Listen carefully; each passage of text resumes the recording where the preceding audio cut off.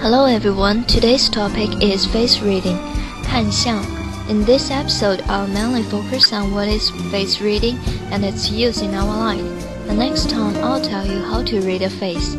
Face reading is the interpretation of facial features of the nose, eyes, mouth, and other criteria within one's face, and the conversion of those criteria into predictions for the future. This usually covers one phase of the client's life and reveals the type of luck associated with a certain age range. The upper region of the face represents youth, the middle region of the face represents middle age, and the lower region of the face represents old age. The ancient art of face reading has been used since the time of Confucius by Chinese doctors as an aid to diagnosis and a way of helping their patients.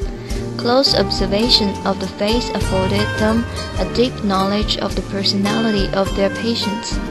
The Chinese understood the concept that the face represents the energies, health, and fortune of a person, and they wished to live in harmony with this, and with the prevailing energies of the five elements, yin and yang, and the seasons. This wisdom has seen a huge resurgence in the West during the past 20 years with the growth of acupuncture, Chinese herbal medicine, feng shui, and qigong. Chinese face reading is as relevant today as it was in the past, and its use is cross-cultural. Our primary intuitions about people's temperaments, feelings, and intentions depend to a great extent on what we observe in their faces. We are all instinctive face readers from birth. However, we dramatically increase our personal effectiveness when we can quickly and accurately read every face like a map. Face reading demonstrates how to read the various structure of the face, and its accompanying features reveals the thinking style of its owner. Face reading can also identify the problem-solving preferences, stress level, degree of openness, intimacy requirements, and even the basic truthfulness of a person.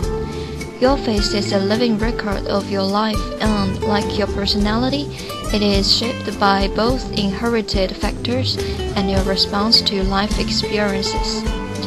Whether selling, hiring, negotiating, speaking, or interacting, the ability to discern another's attitude and mindset is a skill we all desperately need.